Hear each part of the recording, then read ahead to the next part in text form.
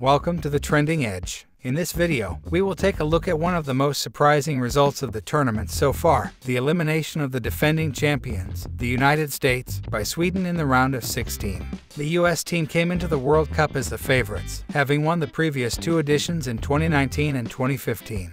They boasted a star-studded squad, featuring players like Megan Rapinoe, Alex Morgan, and Carly Lloyd.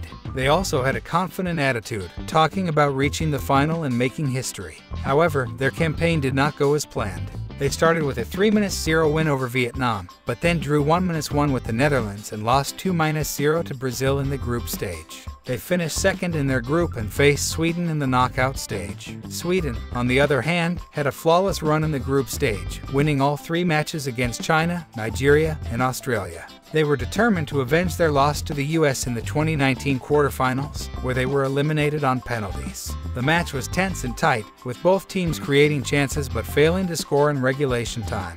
The game went to extra time and then to penalties, where Sweden prevailed 4-3. The US players were devastated, while the Swedish players celebrated their historic win.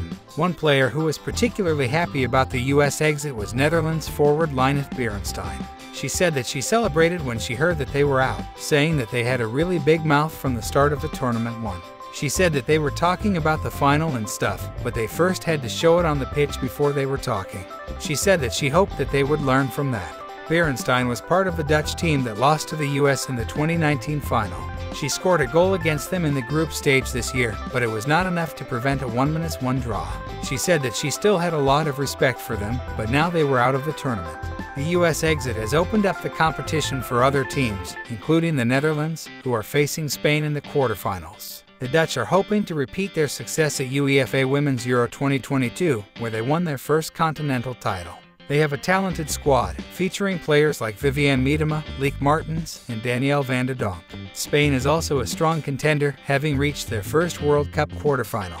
They have impressed with their possession-based style of play and their technical skills. They have players like Jennifer Hermoso, Alexia Putellas, and Irene Paredes, who will win this exciting clash between two European powerhouses. Will the Netherlands advance to their second consecutive World Cup semifinal? Will Spain make history by reaching their first? Stay tuned for more updates on the FIFA Women's World Cup 2023.